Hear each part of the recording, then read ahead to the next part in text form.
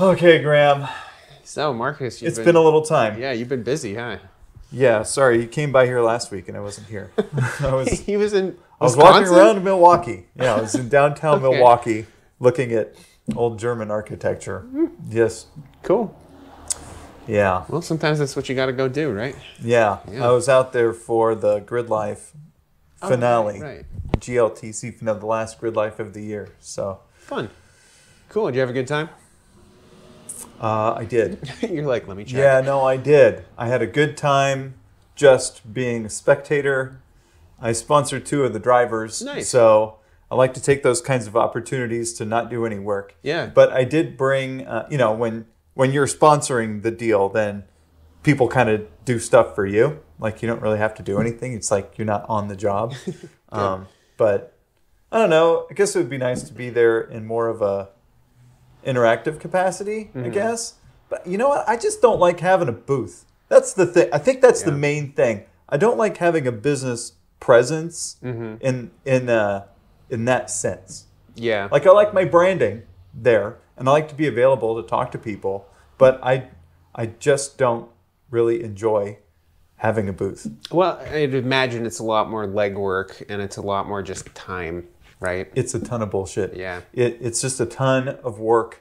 It is a lot of time. Now, the face-to-face that you get with people is really valuable. It is. I'm just constantly always battling between, is it worthwhile or not? That makes sense. Yeah. I mean, that's like any trade show or expo. It's like some of the times you're just sitting there twiddling your thumbs, and other times you're like, just money. Yeah. Other times you're like, oh, this was great. I met this person. I got this deal or whatever. Yep. But it's so Because hit if and I miss. trace things back, so many like positive things have come out of doing like these types of events, like people that I've met that I didn't really know. Yeah, networking and stuff. Yeah. Yeah. So going to the events is good.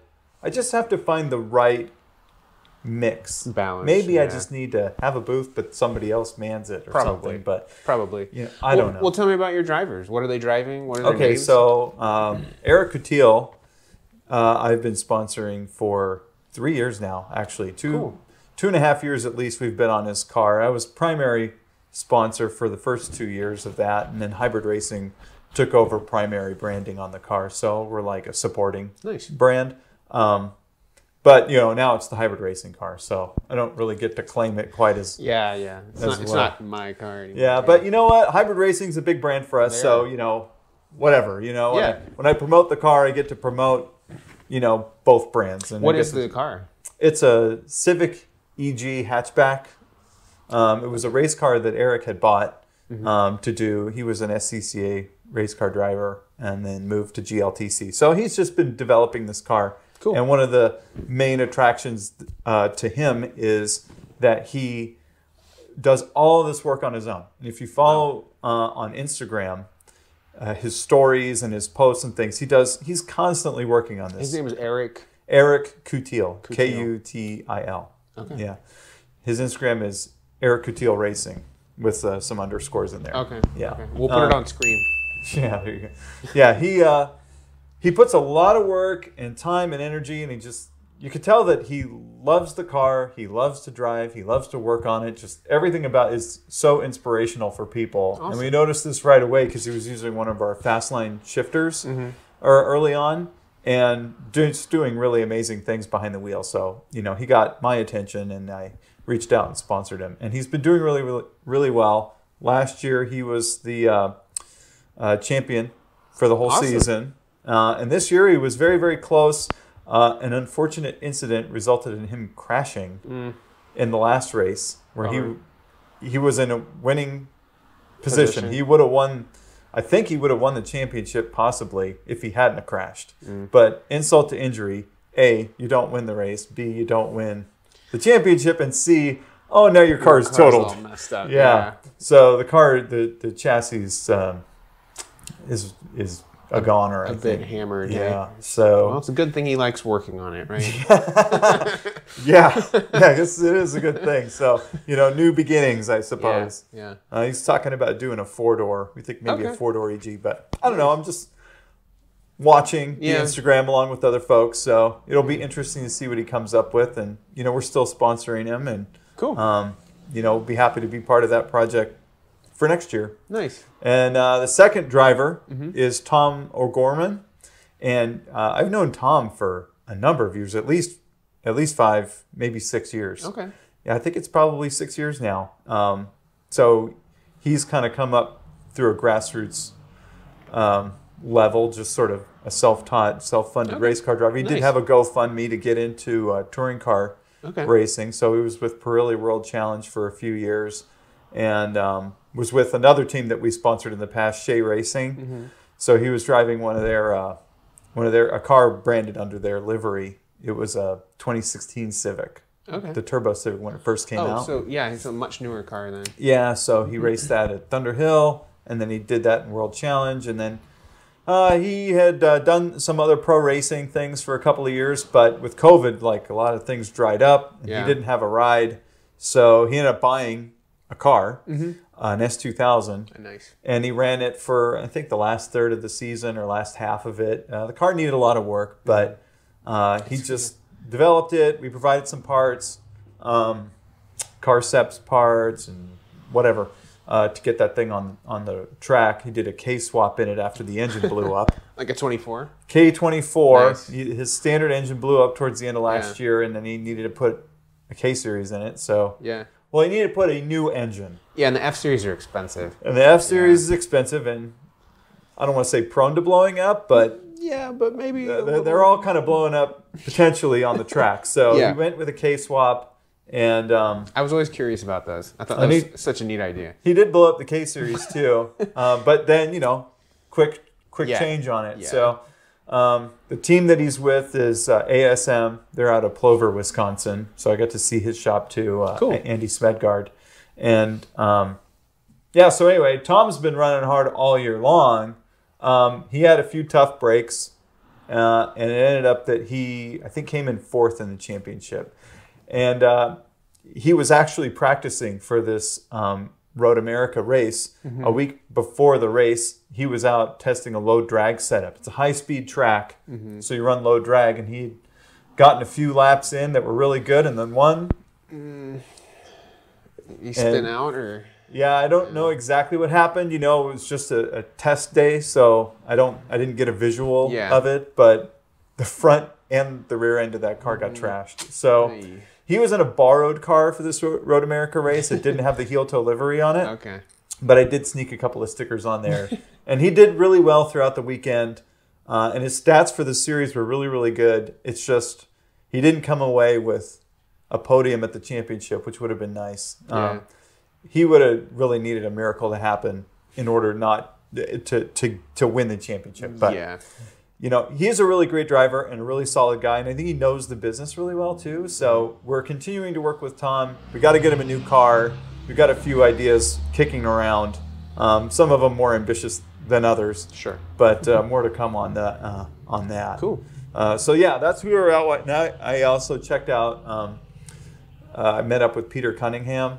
Okay. Who's also in the area, and checked out the Real Time Collection Hall. Awesome. And so that was kind of neat, hanging out with Peter in his home turf. I've seen him a few places, and we've gotten to know each other fairly well over a number of years. Yeah. But yeah, it was kind of neat to see where he's at. Maybe one day he'll come out here again. I don't know. Yeah. Nice. So I mean, that sounds like a good little getaway. There was a lot of stuff going on, and I had the heel toe branding up in the paddock, and along with Hybrid Racing, Haltech was there, Hawk Performance was there. Nice. All great people to. It's got to feel good to see your brand next to all these other brands, yeah? Yeah, and actually somebody was mentioning to me what the value was in sponsoring these cars. And, much like a lot of other marketing things, it kind of feels like you're chucking money away. Sure. But that's where you want to align with people who, have some kind of a following, right? But more important than how big the following is who's following them. Yeah. Right? The people that follow Eric Coutil are DIYers. They're grassroots racers, but they're also people that just really enjoy watching cars being built. They enjoy Hondas, right? So, and they're sometimes shade tree people, or people that just like the spectacle of somebody doing some crazy stuff that they can't do. Yeah. Right? So, Eric is an inspirational person, and that's kind of what we want Heel Toe to be. We want Heel Toe to be a place where you can see possibilities of things you could do. Yeah. Encourage people to do things on their own. Give them some support so that they can, get those DIY projects done on their own, or know how to navigate working with an installer or a shop or something like that. Yeah, well, and you've given plenty of tips to that extent to the audience. Yeah. Both about the parts, about cars, and I think you've been very encouraging too. That's what we try to do. Yeah. It's even come to my realization that fixing up my own cars, which isn't something that I do a ton of, but fixing up my own cars is important too, because it inspires people to get out and, have a dream about their car and work on it. Well, I know that, like, for me at least, the very first things I did on a car were just like really rinky-dink, tiny little cosmetic things, because it freaked me out taking like an exhaust component off or something like that. But then when you do it once, or you do it twice, or you do it with brakes once, because especially like something like brakes, you're like, oh my God, if I screw this up, I'm going to be dead on the side of the road in a fiery crash. But then you look at how simple it is to actually do a brake job, and you kind of go, oh. This is so stupid easy. Yeah. And then, invariably it's going to give you a hard time at some point. Yeah. And so then, you work through it. You just be mechanical about it. Yeah. Right? Well, and hopefully you look on the internet, and you look at how have other people solved these problems. YouTube's or like I'm on call on the weekends, right? People text me all weekend long. And this is something about the industry that's pretty annoying, is that the aftermarket automotive parts stores are always freaking closed on the weekends. Yeah. Like, I've had that happen so many times. Now, I'm closed on the weekend too. I don't ship anything. I generally am not answering emails. I'm not processing orders. I'm really not helping like the daily business. Sure. Right? But the phone is active. Text is available. People message me on Facebook, Instagram, and it's all me answering all the messages. Yeah, that's something I hope you guys know. It's Marcus. Yeah, I know. It's not just some call center somewhere. Some of y'all aren't too shy about sending messages either, which is fine, right? And I answer them all. I'm always caught up with my texts. I'm always caught up with my messages as well as I can be, right? But that's exactly when I shipped somebody a product, or the team shipped somebody a product during the week. They got it in time for the weekend, which is a big goal of ours. Yeah. And then, oops, something's wrong with it. Of course I can't fix it right now, but they just want to let us know, get some reassurance. Here's how to report it, Yeah, what's going to happen next? Etc. What's going to happen this coming week, we'll take care of it, right? And the pressure's off, right? It actually makes it so that the Mondays are a little bit more freed up to handle the new orders and things that have come in from over the weekend. And then we have to deal with all these problems that we didn't know about, surprises. Yeah. And then, of course, if you run into a problem on Saturday afternoon, by the time Monday morning rolls around, you're like, come on, let's do this. Come on. Anyway, I understand all this. So, the plight of the DIY person, the nature of it is you're on the weekend. And so anyway, coming back full around.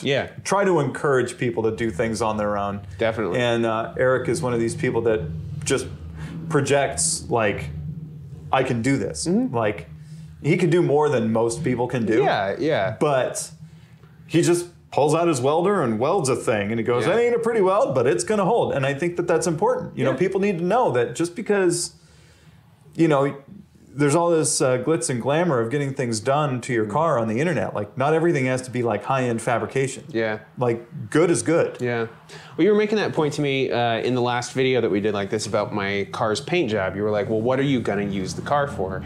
And it's funny because, like, I think for me, my upbringing in the car world was very much just kind of self-taught. It was just whatever I found on the internet. And you get this impression when you're looking at car builds on the internet that when someone has successfully built a car, it is perfect. It is literally perfect. Like you could eat off of it. Yeah. And they race it and they drag it and they fly it around the moon. In a 3-inch square photo on Instagram, it looks amazing. Yeah, you go, man, this is nuts. This makes 900 horsepower and it's clean as a whistle and it's just like so wild. Yeah. But then, when you actually spend some time around the people who do this stuff, there's bug guts all over them. There's rock chips everywhere. And like, it's a healthy reminder to say to yourself, well, what am I going to use it for though? Yeah.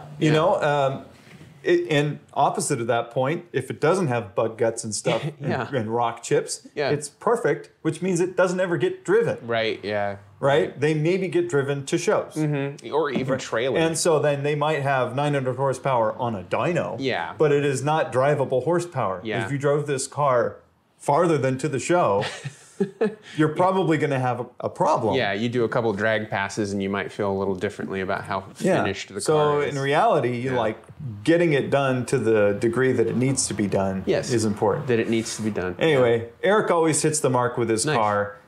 Well, I'm interested to look him up. It's highly developed, and he started cataloging some of his stories, I think. So cool. But I mean, if he had a YouTube, it would be doing really well, I imagine. But you know, it's difficult being the same guy, photographing and working. You know, you do a lot of work, you know, single-handed or left-handed, and it just doesn't. I hate it. Yeah, so, anything outside of a TLX carbon door insert, can't do single-handed. I was impressed by that. Yeah, you got that whole thing with one hand. I was surprised. If you haven't seen it, you should look it up. Yeah. But especially since I never taken that door off before, and it just I assumed that there was going to be more back there. But than there was, because I could have never done that with, you know, like I said, an older Honda. But anyway. Well, that brings me, I think, to kind of our central discussion, because we're talking about newer Acuras, your TLX. Well, we are. But I didn't get to talk about Tom either. So fair enough. Tom's, I ended up with Tom because I wanted to be on his Civic at World Challenge, but the World Challenge rules limit what you can actually do with the car. So there was like a curated set of mods that were available for the car. And so I really couldn't provide anything. Gotcha. There was a few pieces on the car that I could say that I sell, but most of the stuff all has to come from HPD, which general public can't buy that stuff. So the series kind of made it limiting for me. I want to sponsor Tom, but I need his car to be the avatar. You know what I mean? Like, people have to see the car out there winning with the branding on it. And then, you know, that's what Tom is going to promote it, right? So anyway, he does a good job at promoting himself and the car, but I just didn't feel like there was a place for us. Well, once he got his own car, it changed. It was like, and I need to build this, and I kind of need to do it on my own. I thought, well, now it's a perfect opportunity for me to help, because Gridlife Touring Cup, the way their rules are set up is it's basically unlimited what you could do with your car. That's nice. But there are power to weight rules. So like classes or whatever? No, or just it's all one class, but they make the cars such that their peak horsepower and their weight have to be a certain ratio. Gotcha. And so, you know, depending on what the car weighs, that's how much horsepower you can have, or vice versa. So, and they do monitor, you have to submit dyno sheets before you race, and they weigh them after every race. Well, that's probably makes for a really good series to watch. Well, yeah, and then you can add or remove aerodynamic elements, and that allows you to alter that ratio a little bit. Yeah, like you said, to the track, you might want to customize it. Yeah, you might want to have a low aero setup for higher top speed, right? But some cars make their power really low in the RPM range. Some make it higher up. Yeah. You know, there's, you know, a V8. There's a Corvette. A Corvette dicing it up with an EG Civic and an S2000 and a Porsche Cayman. Yeah. Right? Like a Cayman GT4. Like, that's fucking balls out car. Right? But they're all duking it out. They're all within a second of each other. That's impressive. Yeah. It's extremely impressive to be able to get those cars balanced in performance in that way, but they still maintain their individual strengths and weaknesses of being mid-engine, rear drive, front wheel drive, you know, whatever, lightweight, you know, whatever, you know. So anyhow, Tom was an attractive one for us because he is involved and he is professional in how he like puts out his stuff. And he has a pretty big following because he was in pro driving and he contributes to Grassroots Motorsports. Like, I don't think you could pick up a Grassroots Motorsports image magazine where he's not mentioned in there somewhere. You know, and it's just, you know, they love him and the public loves him. He's kind of a, and I keep saying the word grassroots, but that's actually what it is, right? He's a grassroots icon. That's where he came from, and that's where he still lives. And I think that's where he really, granted, if somebody threw him the keys to like a prototype car or something like that, sure, there's no way to turn it down. Yeah. But at the same time, he's right at home in this grassroots arena, and Gridlife has been perfect because it's like fun. Cool. Yeah, I mean, it sounds fun. Yeah. Yeah. So yeah, new car, and we were planning on talking about yeah, the Integra, which, you know, that won't be the topic of this. We've talked way too much about other stuff. We have at this point. Yeah. But side B. I guess side B, we should talk a little bit about the Integra. Yeah, we really set it up a little bit. I've been really curious about it because I'm seeing more and more photos. There was like a leak from China, I guess, where so that's they had the Chinese Integra. Sure, which I'm sure will be different. Yeah, but still, it's a rebadged Civic. It's literally a rebadged Civic. Yeah, well, isn't that so? This is something that I was going to kind of ask questions about because I haven't kept up, obviously, on like Acura branding. This is great. Yeah. Well, we'll give it a second for the cool guy to go by. All right. Okay, now he's being cool over there. All right. So I know it started with the Integra was like the lowest model on the totem pole for Acura. And then the RSX took its place. Yeah. And then I guess the ILX kind of took its place. Well, nobody would actually say that. Yeah. So because at the same time that they phased out the RSX, the TSX was doing really strong. Yeah, which was kind of what the ILX. So the ILX kind of replaced. Became. Yeah, the ILX, but they came out in, you know, as the TSX was phasing away. Yeah. Right? 2015, I want to say. And that was a 2.4, and the ILX is a 2.4, right? In most of its trims? Yeah. Yeah. The ILX, I think, was meant to be somewhat of a TSX replacement. But as what commonly happens, you can just see the pattern over time, right? They make a car, it's really great, people love it, it's highly popular. All right, now we've got to redesign it and make it better than it was. Yeah. Which means it gets a little bit bigger. Yeah. I mean, among a bunch of other things. The Civic is the classic example. Yeah, a Civic now is bigger than an Accord used to be back in the 90s. And like the fit is more an analog to the original Civic. Yeah, that's right. Than the Civic is. But there's no room for it in our market anymore. Yeah. Like people want more substantial cars. Yeah. And that makes sense. But what happens is what was a really great TSX turns into another really great TSX, which is encroaching on what a TL was. Yeah. So the TL whole thing creeps up. Is a bigger, better car than it used to be. And now it's like, well, now that car is getting pretty big. Well, right? yeah, because there's still an RL as well, right? Well, there was at the time. Yeah, which is like, that was the biggest one, wasn't it? Well, it's like their flagship. So yeah. Boy. You got to love living next to a drag strip. Yeah. So anyhow, yeah, the RL was kind of like the tech one that's got all the stuff on it. Generally is the biggest one. Yeah, footprint's the biggest, right? So what they decided to do at a certain point was merge, well, as far as what Acura called it, they merged together a TSX and a TL and made a TLX. Okay, so that's where that is supposed to sit. The TLX was supposed to do everything that those two other cars did. The problem with the first generation TLX was that it was, you know, anything that tries to do too much, too many things, it's not good at any of them. Yeah. So it's like kind of understated, but it actually is boring, right? And it's got this 2.4 and a V6 power options, which were both good powertrains, but nothing really interesting or exciting about either one of them. They're basically carryover engines from Honda. Yeah. Right? So now I had the SH all-wheel drive option.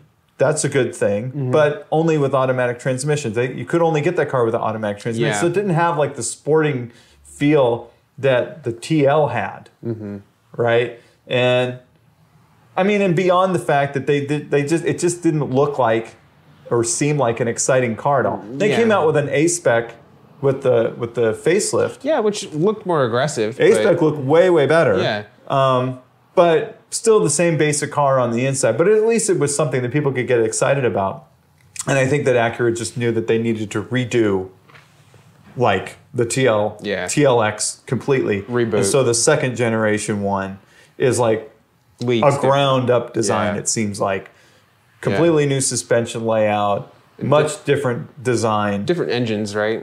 Brand new engine options. Which ones are there? I know you have the 3-liter single turbo twin scroll. That's right. And then there's a 2. The standard engine is the 2-liter turbo. 2-liter. Which is basically like, again, an Accord carryover engine, but it's also in the RDX, and it's also in, well, the souped up versions in the Civic Type R. Right, yeah. Yeah, so the 2-liter TLX is no slouch of a car, not at all. But then the Type S got the brand new Acura specific 3-liter twin cam V6. Yeah, which is like all new. Right? Yeah. Yeah.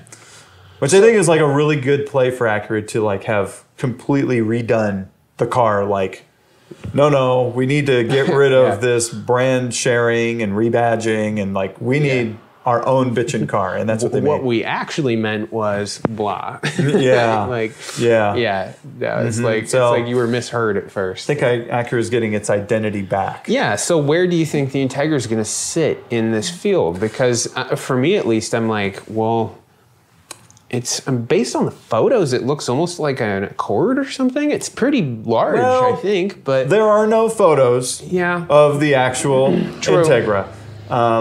Things are being leaked, but also things are being rendered by outside parties. And that gets really slippery. It gets really hard to discern. You know, like the Motor Trend one, a really attractive looking, what looked like a 2-door TLX, and presumably a smaller version. Yeah. Really gorgeous looking car. Completely off the mark. They're not even making a 2-door car. Yeah. At best, they would make a hatchback, but they are making that. It's a 5-door, right? Why is it a 5-door?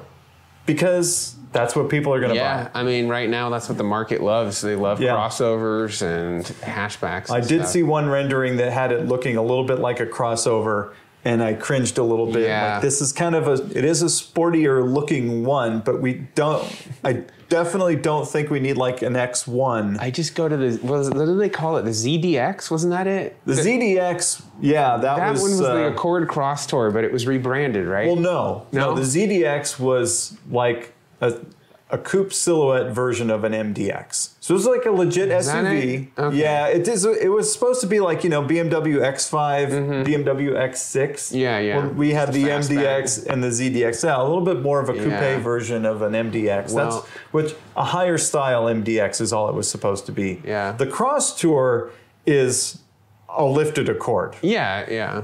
I just pray though that the Integra has no physical resemblances to the ZDX, because I thought it was a really ugly car. Just my opinion. Honestly, they were always funky looking, but I've seen a couple more recently, and I think that time is doing them well. They're aging pretty well. I haven't seen one in a long time. Well, it's like the 4th generation TL. Yeah. Butt ass ugly. Yeah. Few people bought them. Like, that was not a really popular car. But actually, as you know, our car, like, it actually holds up pretty well. Yeah. It's got some nice angles. I think it's got its mark in automotive history. So, not a problem. No, the Integra is going to be a 5-door.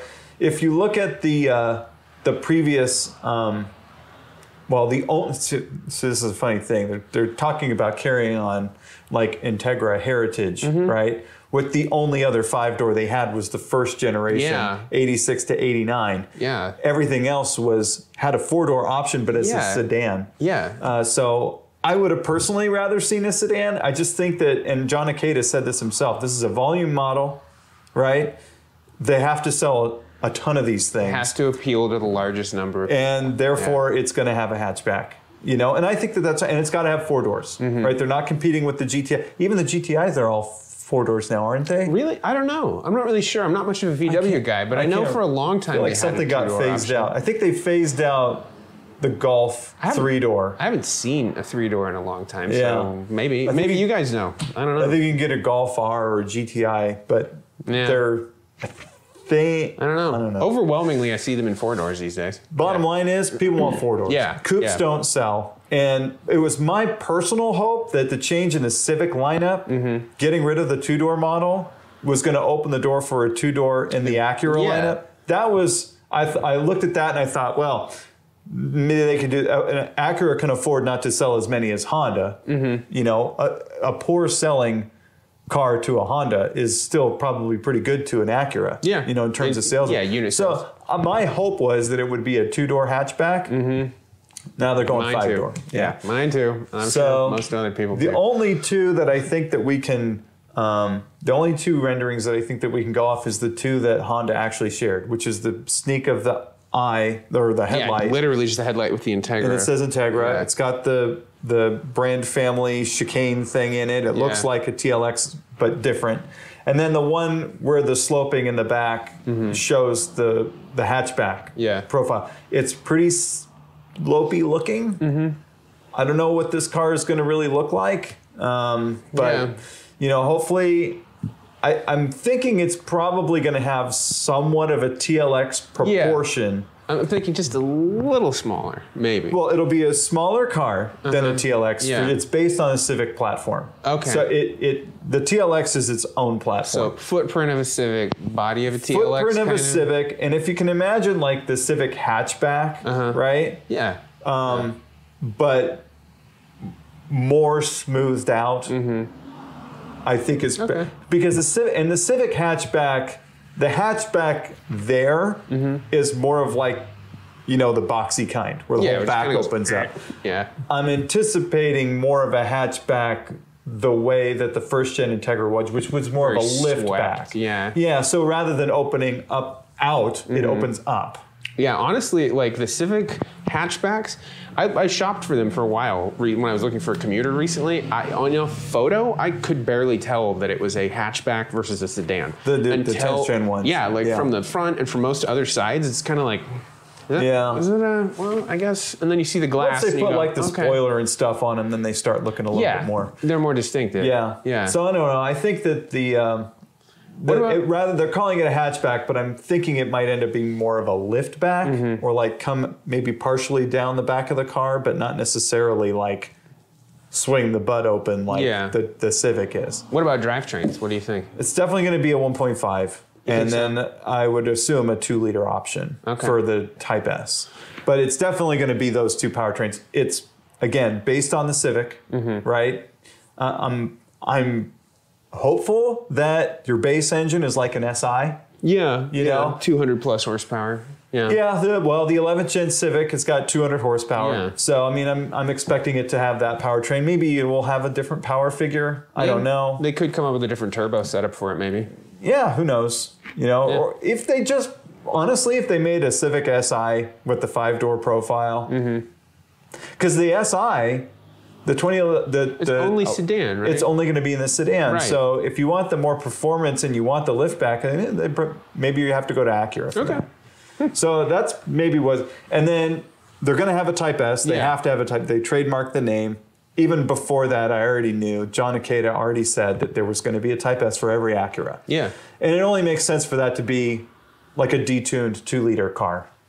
So you're visualizing it to be a close analog to a Type R, but just smoother, quieter. Yeah, I mean, a Type R is, you know, definitely a car that you could daily drive. Yeah. You know, but it does have more track-tuned suspension. It's got a pretty aggressive, you know, wheel and tire setup. Will we see Brembo brakes on it? I think we probably could. On the Type S, yeah. Well, I'm really hopeful that a 2-liter Type S version will basically be a luxury version of the Type R with the Integra body. Yeah. Right? And, you know, maybe a little less power, maybe not. I don't know how much family arguing there has to be between a Type S and a Type R. That was something that was being pushed around. Everybody said, oh, no, there won't be any Type R Integra. There won't be. And I thought, well, there's no real reason why there couldn't be. Yeah. They did an Integra Type R before, but recently talking to some people, it came clear to me that there's just no way they're going to do a Type R with an Acura brand. They're just not motivated to do that. Well, it's a brand thing. Yeah. You know, they're punching Type S so hard that it would be off-brand. It would actually be off-brand to do a Type R now. Makes sense. Makes sense. It's unfortunate because I think everybody's kind of like, whoa, Type R, you know, like, whoa. I think that when they brought the Integra Type over and Type R over in '97, that was really just a flyer. I don't think they really expected that to turn into anything. Yeah, they just had it around and they were like, well, let's see what it... Well, I don't think they just had them around. They had to put energy into it. What I mean is they developed it for other markets and they were like, well, it's... Oh, they only developed it for Japan. Yeah. to be honest. I mean, and then they ended up in other places too, which were easy to get it to. But yeah, the Integra Type R was a really special car, and we were fortunate to get it in any version. Yeah. But, you know, just the challenge of bringing a car like that to America, you know, they're not going to have any like racetrack ready Type Rs like that anymore, I don't think. And even that car, it was still a road car. Yeah. You know? They were comfortable. I've driven a few of them. Yeah. Yeah. It's still an Integra. It's just the fundamentals of it were, you know, we can put the sound deadening. Oh, but that's not good for performance, and we can sacrifice that in a Type R. Yeah. You know, stuff like that. Yeah, sitting there with the scale going, and they go, could get a lighter shift knob. We got the GSR engine, which is much better than a B16, but well, it would be better with this other head on it. And if we ported it out and made it a little bit better, you know, that will get the power up. Yeah. You know, because it's, you know, you want that in a track car, a little more power. So anyway, yeah, definitely 5-door. We already knew this. I think we know there's going to be a Type S. It's absolutely going to have a 1.5 and a 2 liter. My biggest wondering is just the chassis, like the front suspension on the 10th gen Civics was just a little bit different between the base, the SI, and the Type R. They're all a little bit different. Yeah. And so I'm wondering, where are they going to land? Like, are the on the 11th gen, and whatever they land on the 11th is going to end up translating to the Integra 2. Like, will the Integra get that really nice anti-torque steer front strut setup that the Type R has, Civic Type R has? Like standard? Yeah, like across the board, or just a 2 liter. Acura isn't a volume brand, but they do want to sell these cars in volume. It would make sense that most of the platform would be the same across both versions. Well, I got a question for you then. Talking about drivetrain, what about all-wheel drive? Do you think that they're going to try? I don't believe so, no. You don't think they're going to have any model or trim of it? I don't think so at all. And this is another thing that people are talking about. Oh, it's got to be. No, it's not going to have it. It's based on the Civic. The Civic is an all-wheel drive. Yeah, well, yeah. And if it is based on the Civic, then, I mean, plus, it'd be a lot of extra engineering. Volume model. What does that translate to? Yeah. We need to make money on these things. Yeah, yeah. It can't have that expense. It's got to have better economy than the all-wheel drive. The all-wheel drive system that Acura has is freaking amazing, right? But it's heavy, it's complicated, and it's expensive. Yeah. All-wheel drive always kills gas mileage. It does, but this one kills it a lot. Does it? Well, yeah, because it's like the diff is like 2 diffs in one. Oh. And like... Is it like torque vectoring? Yeah, that's what makes it so special. It's not just a little pumpkin thingy back there, you know. It's actually... It's taking the readings and it's like locking... Yeah, it's got 2 sets of clutch packs, and it will overdrive the outside wheel to push the car around a turn. And it works. That's with the TLX Type S. It really does work. But the car is 4,200 pounds. Yeah. You know, it's heavy, you know. Yeah, yeah. And it's expensive. So I think that the Integra is probably going to end up in the high 30s, low 40s for price, you know, depending on where you're at with trim. And it's going to get reasonably good mileage. It'll have good performance. It won't be some kind of like, it won't be an asphalt burner, you know, but it will definitely hold its own. And people are going to like it because of the name, but it's not going to be the Integra that we remember. Of course, yeah. You know, you have to, and I think we mentioned this at one point, right? They stopped making the RSX, which was effectively an Integra in 2006. We're 15 years in the future, 16 years. It's so much farther. You could have had a kid when they stopped making the RSX, and that kid would be driving now, potentially, a car that didn't even exist when they were born, right? It like stopped existing when they were born. I feel so old. I know. I'm like, the RSX is still kind of a cool new car, right? yeah, exactly. That's like a classic. Yeah, Graham, I'm really sorry to tell you, man. Like,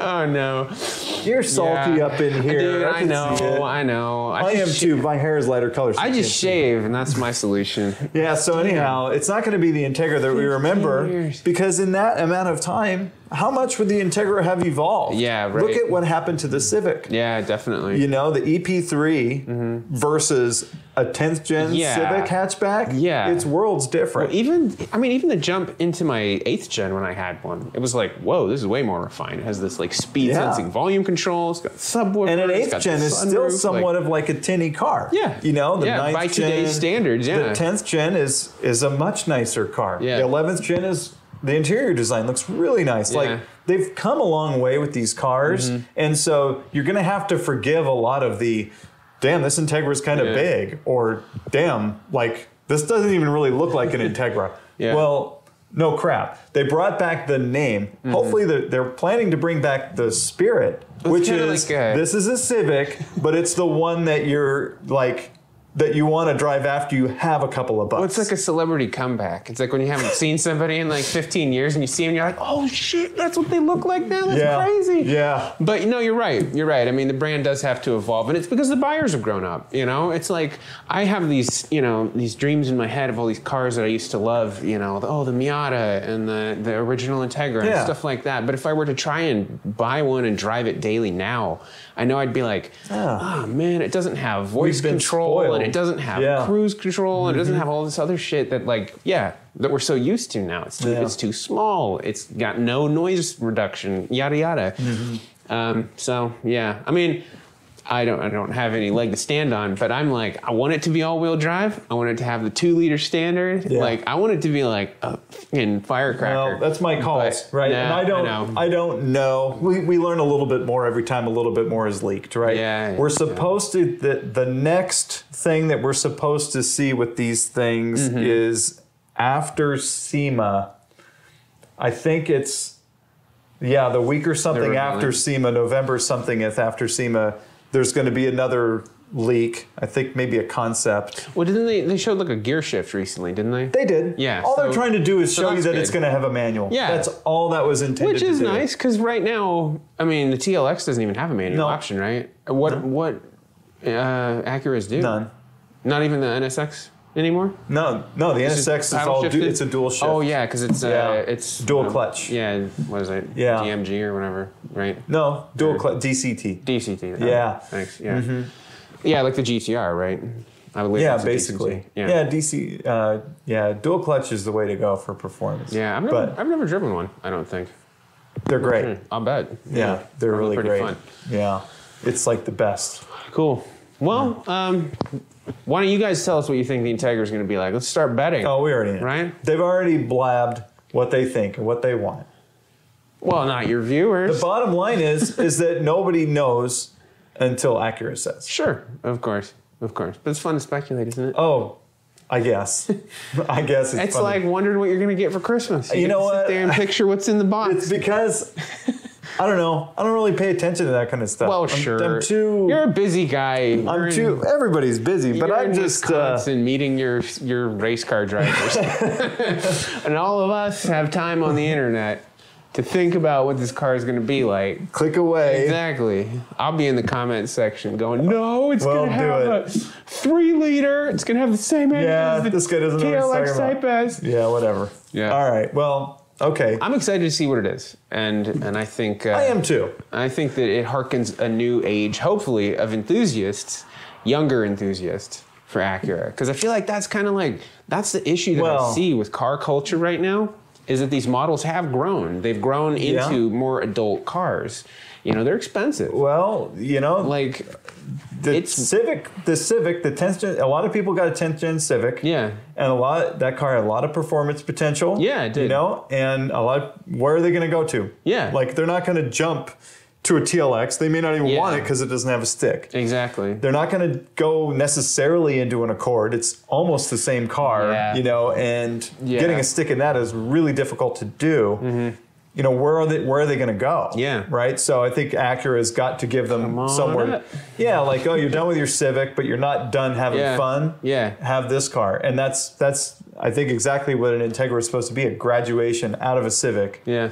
A new platform to launch off of, get them into the Acura brand, and then use that to get them into a TLX or an MDX or RDX if they need to grow. It can be really hard to transition from owning a luxury car to a non-luxury car again.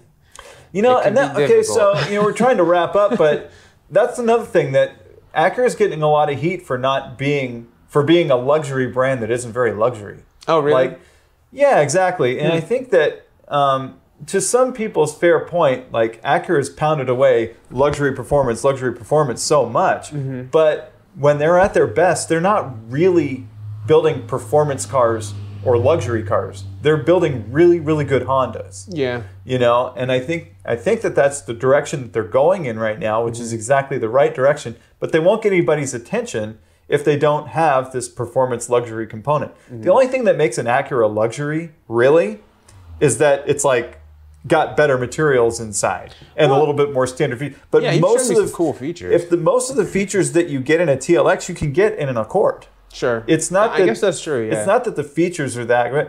It's the powertrain that makes it better. You know, and it's the styling that makes it better. It's got a more focused appeal, and inherently, it's more of a luxury car in that sense. Oh yeah, it's got the leather. It's got heated whatever. This, you know, it's got all this baloney that a luxury car has. Yeah. But comparing it to an Audi. Well, sure. It's not. Comparing it to a BMW, there's a brand cachet that comes along with those cars. The design that comes from Europe is inherently more luxurious than anything that comes from Japan. Yeah, it tends to be pretty opulent. Yeah, or just cutting edge, or just a little bit more like, I had to sacrifice to get this kind of thing, right? Or I've made it, right? Status symbol. You don't get that with an Acura, and I think that that's perfectly fine, you know, but you've got to compare it to all these other cars. Even Acura themselves has to compare it because it's a marketplace. Yeah. The thing is we make really great Hondas here. The ones that even Honda can't build isn't going to sell the Acura. They've got to draw people in. And so they've got the cool design now, right? They've got plenty of features. They've got a dedicated platform and powertrain with the TLX. You know, they've got the Integra coming, which is a legendary name. So excited to have an actual word back for a name of a car instead of letters. Yeah. You know, the Integra, more than anything, is to get people to go to Acura dealers. More than anything, right? The NSX is gone. Yeah. Yeah, they're going to draw in a whole bunch of people that just want to see an Integra. They may go away with an RDX. Yeah. Listen, guys, that's what this is all about. It's about selling cars. It's not about necessarily making us all happy. It's about tantalizing us, right? Yeah, they want to make a car that makes us happy. They want us to buy the car and love it. Sure. But before we can do that, we have to show up. Yeah. And that's what this car is designed to do. It's designed to get us into the dealership and then want to buy it after we see it, or buy something else from that brand. It works. And that's, you know, they just haven't been doing it. And now they are. And I think it's really great. It's the free beer to the cheap man. Exactly. Yeah. All right. We beat it. We beat it. We did. I think, you know, I'm not going to speculate anymore. It's got to be a record. It's going to be like an hour long. Oh, Jesus. Really? Something like that. Hey, listen, maybe people are interested. We have to put these things out. We do. I don't know. Yeah. And it's a good chance. I'm glad that we got a chance to talk about GLTC. Yeah, yeah. Our sponsored drivers. It's off season now, so we'll see what comes up with those cars over time. You know, new Integra, more to come, right? Yeah. We got SEMA coming up in a couple of weeks. I'll be there for that. And then pretty much, early December, Thunderhill 25 hour. I'll be at that race with Tom and the Honda research team. Cool. They're going to be racing 11th gen Civic Si. Nice. So get to check that thing out up close and maybe even help them out a little bit. 25 hours is a long time to be standing around in a paddock. So yes, it is. We'll see. Got to limber up. Yeah. Cool. We may do another one before then. Hopefully this comes out before then. Yeah. And then, that's it. Cool. Well, thanks for joining us, guys. I don't know if you've got any comments or thoughts on the Integra, or if you want to take a moment and look up some of his sponsored race car drivers. I'm sure that it would be worth your time. I'm curious myself, personally. Yeah, they're both on Insta. Yeah. Cool. Good pictures, so. Well, all right, Graham. Yeah, thanks. Let's call it. Thanks for joining us, guys. Bye.